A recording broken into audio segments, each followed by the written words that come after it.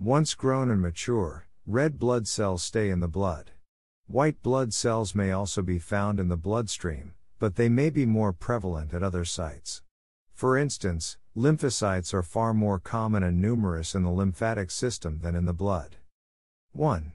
White blood cells, leukocytes. These include lymphocytes, monocytes and polymorphonuclear white cells that provide our bodies with protection from infection. White blood cells are key components of our immune system that help destroy invaders using a variety of tactics, including the production of antibodies that stick to the invaders.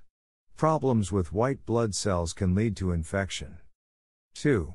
Red blood cells, erythrocytes. These cells contain the hemoglobin that gives your blood its red color and carries oxygen to the cells and tissues in your body. Deficiency of red blood cells can lead to anemia, with symptoms such as fatigue, weakness, and intolerance to exercise. 3. Platelets. Megakaryocytes in the bone marrow are the monster cells. They are large compared to others, that produce little packages of cellular material, platelets, that help control bleeding after an injury. Platelet deficiencies can lead to easy bruising and trouble with bleeding.